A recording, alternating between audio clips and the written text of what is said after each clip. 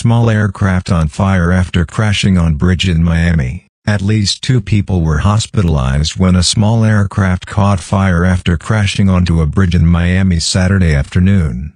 The incident occurred on the Haulover Inlet Bridge near 10,800 Collins Avenue. At least 1 vehicle was hit according to Miami-Dade Fire Rescue. The 2 victims were transported to Ryder Trauma Center with burn injuries. No other injuries have been reported. There are reports of fire still on the bridge. The Haulover Inlet Bridge on Collins Avenue is closed between Sunny Isles Beach and Bal Harbour. According to authorities, southbound Collins Avenue is closed at 158th Street. Traffic is being diverted. Drivers are advised to seek an alternate route and expect heavy delays.